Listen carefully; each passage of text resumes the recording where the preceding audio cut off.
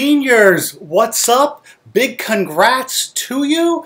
You made it. Unusual ending. No one saw that coming. Big twist. But you graduated. You're officially smart. Maybe you had a kind of a ceremony with your cap and in your gown, and we're celebrating you the best way we can. By the way, tidbit. A lot of people don't know this, but the gown comes from friars and monks who used to run universities where most of the students were friars and monks. And that funny little square hat comes from what priests wore back then. And you can kind of see it. Certain monsignors might have like a kind of a funny hat like that. And so when you wear your cap and your gown, you're actually wearing religious symbolism. Public school, private school, whatever. And when you wear that hat, you're actually part of a parade of the priesthood of Jesus, by which your baptism, you're baptized into that priesthood, prophet, and king of Jesus. So, kind of cool thing to know that you're part of this big tradition of in our faith. Yeah, good tidbit there. But I really want to say just welcome and congrats to you. I wish I could show up to your graduations, you know, looking all like a friar and celebrate you, and we wish we could do that, but this is our kind of a gift to you, a chance to reflect a little bit on your experience the past 4 years, and particularly the past couple months here as we finish up. But just want to welcome you to our senior virtual retreat, which I view as a silver lining.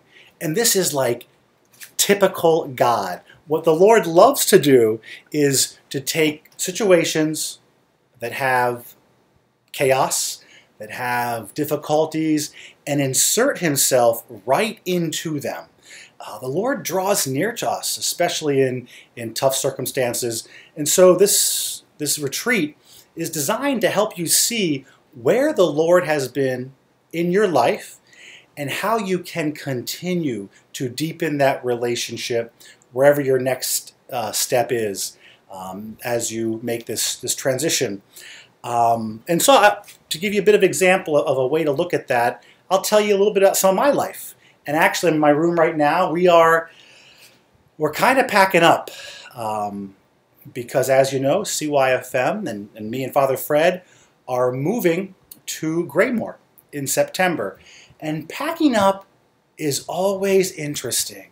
You know, you look at some of the objects that you've had in your room, in your possession, and some of them you will definitely take for your next step in your journey.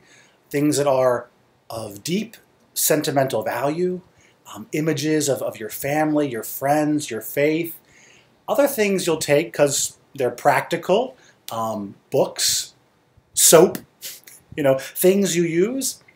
And there'll be things that you do not take with you. Maybe things that were practical for a time, maybe things that you found use in or were helpful, but no longer are, and you donate them and you move on, and that's part of the process of life.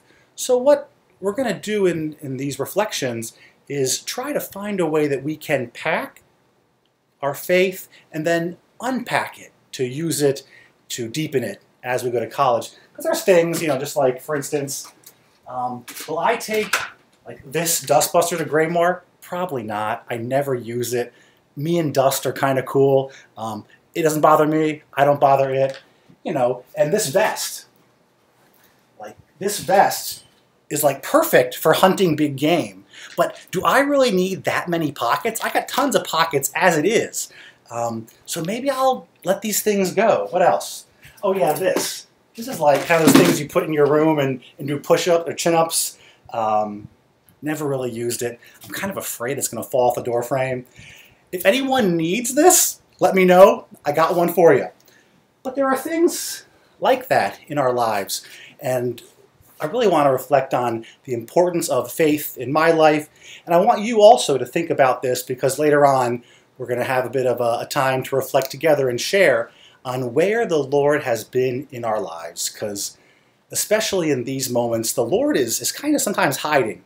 And it takes a bit of introspection to see that. So I had the great gift of going to St. Mary's School in Hagerstown, Maryland.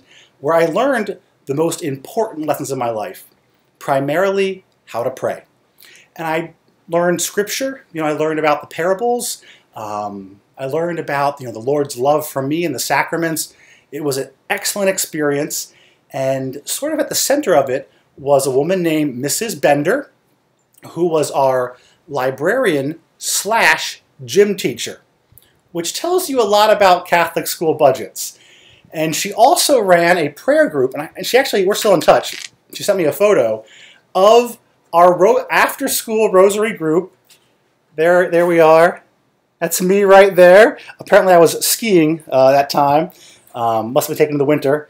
And yeah, there's Drew McWilliams, and there's Chris Joliet.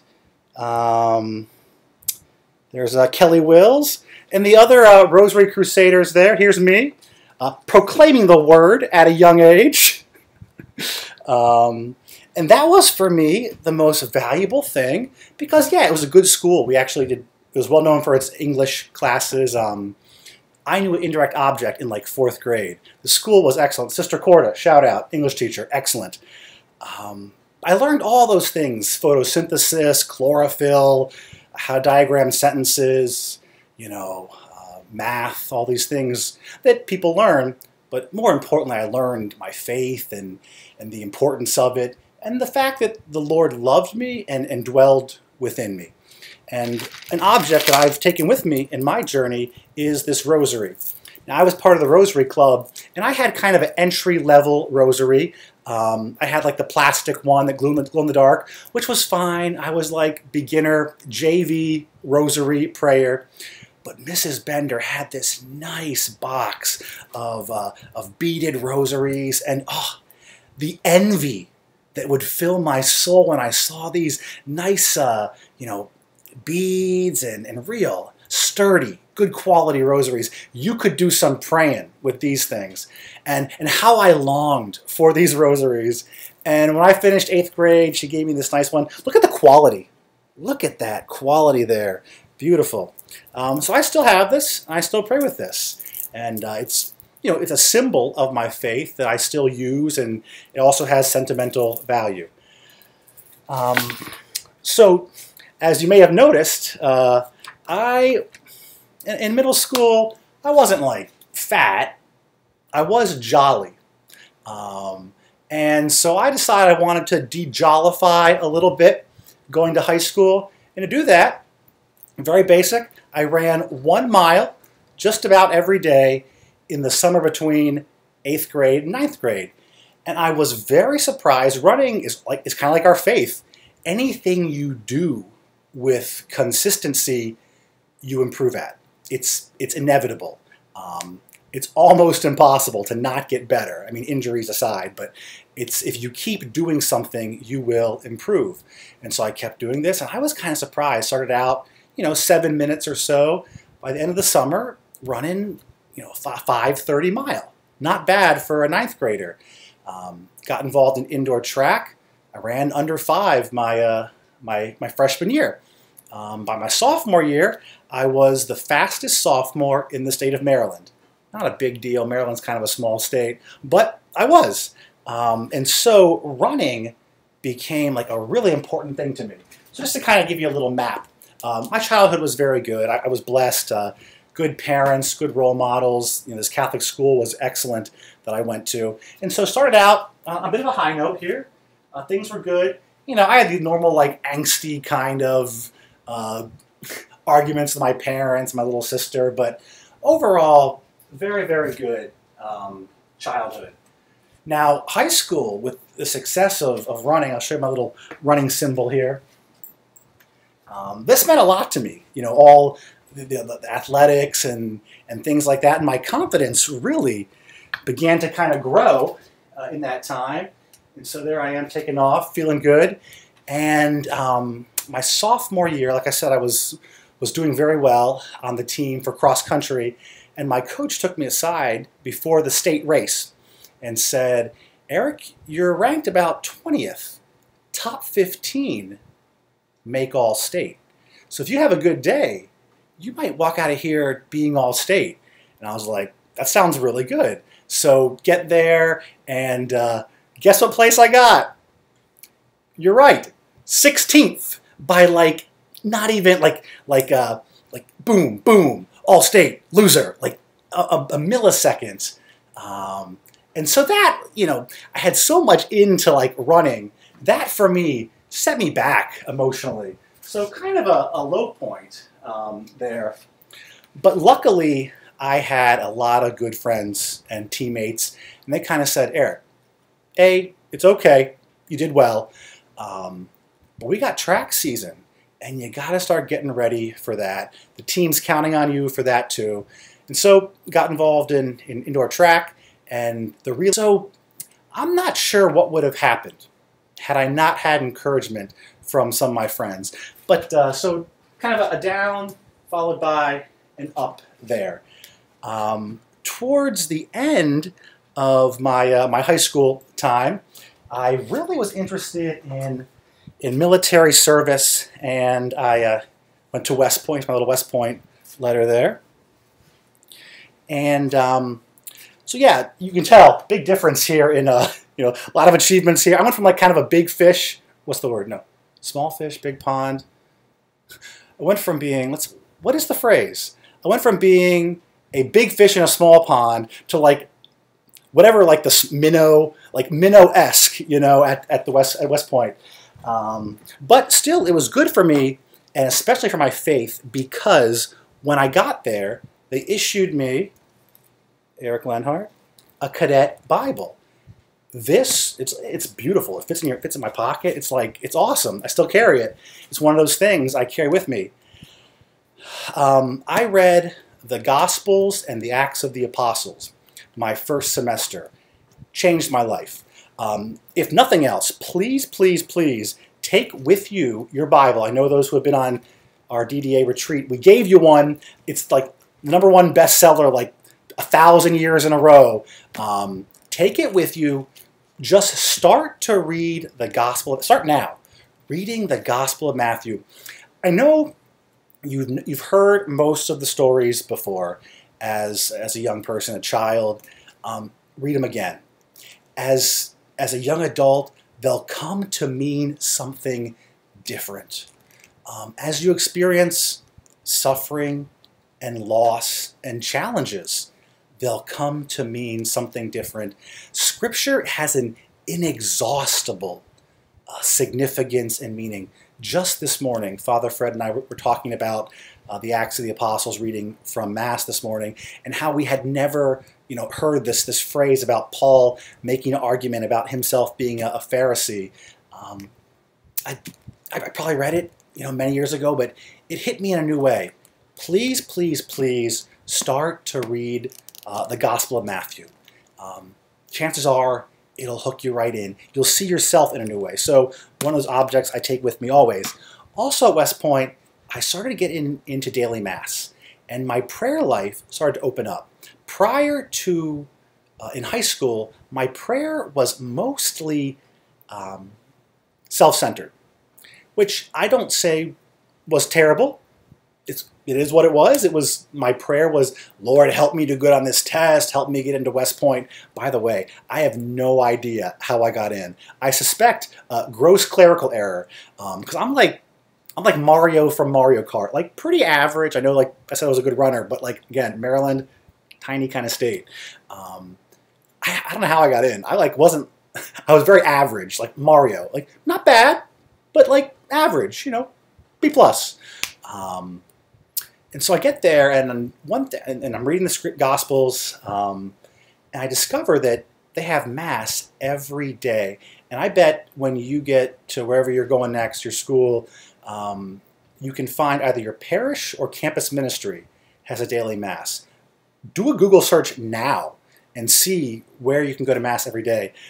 For me, big gift. It was very easy for me because you had the option of going to formation and getting yelled at for having like unshiny shoes or whatever, or you know how like military works, or going to Mass and afterwards hanging with the chaplain and eating Pop-Tarts. It was like a no-brainer. I was bringing all my friends, Jewish, Protestant. It was beautiful. There was like no reason not to go.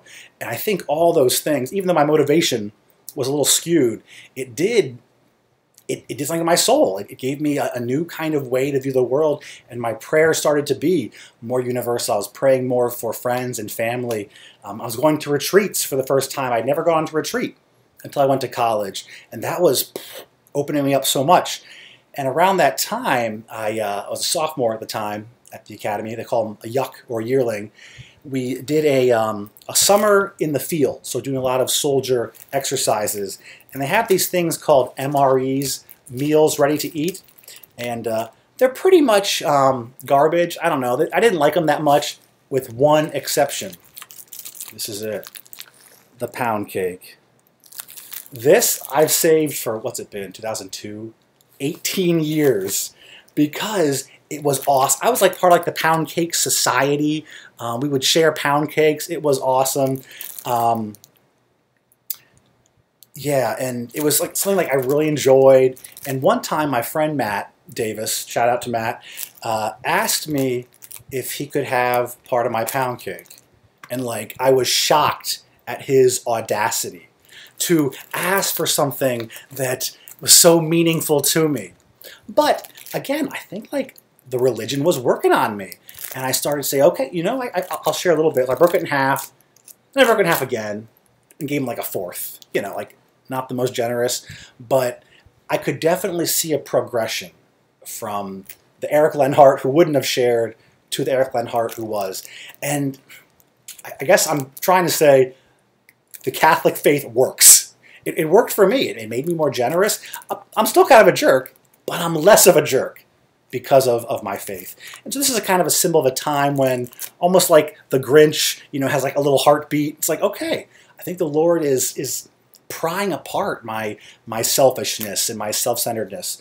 So that's a moment that I kind of share also. In doing all these retreats, I really started to get interested in my faith. I met Capuchin Franciscans, which, spoiler alert, ended up joining. Big deal, because I'd never met a friar. I had diocesan priests who were very good at St. Mary's and St. Anne's, my home parish. But it was weird because I was reading a lot about St. Francis of Assisi. And when I met an actual Franciscan, it was like, there's an old M&M's commercial, maybe you've seen it, where they meet Santa, and it's like, he does exist. They do exist. And it was just a moment where I was sure God was talking to me. And so another kind of thing I want to offer to you is, if you are looking for the Lord in your life, He'll find you. You'll find Him.